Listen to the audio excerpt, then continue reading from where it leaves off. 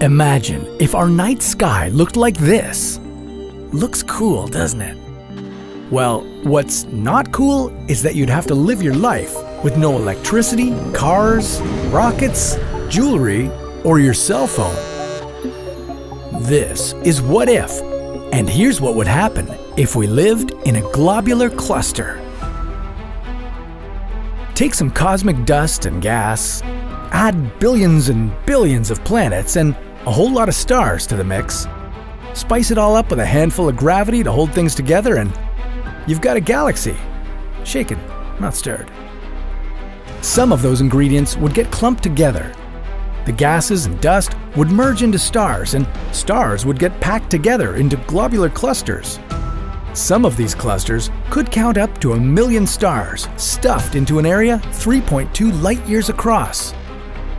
To put that in perspective, the closest star to our Sun is about 4.37 light years away.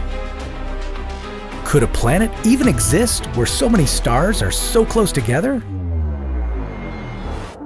First of all, the stars in a globular cluster aren't exactly like our good old Sun. There are about 150 star clusters in our galaxy, the Milky Way. In most of them, star formation stopped over 10 billion years ago.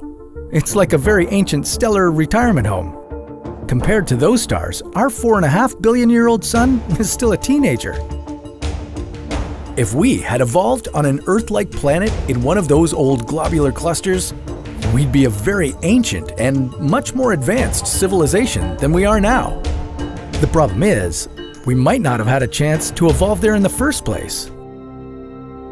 Not only are the stars in globular clusters very old, they don't contain as many metals as our Sun does. Planets are born from the leftovers of star formations. Inside a globular cluster, there might not be enough building materials for a rocky planet like Earth to be formed.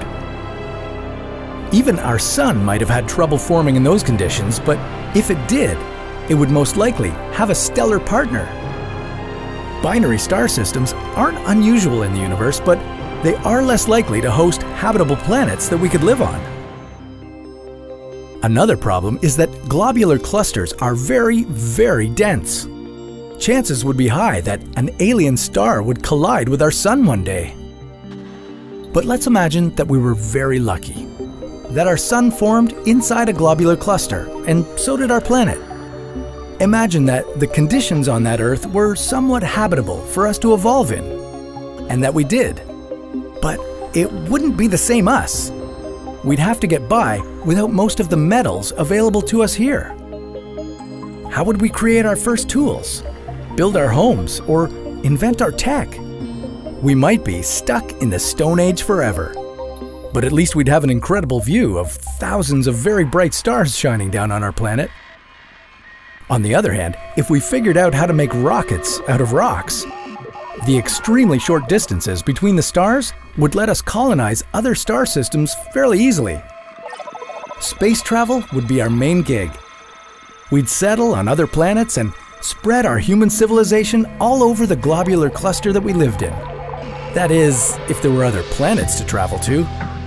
Scientists don't know for sure how many planets could form in these clusters, and they don't know if life is actually possible inside the stellar swarm. But they are looking for signs of intelligent life out there. I, for one, hope they find an ancient alien civilization inhabiting one of the oldest star systems in our galaxy. But that's a story for another What If.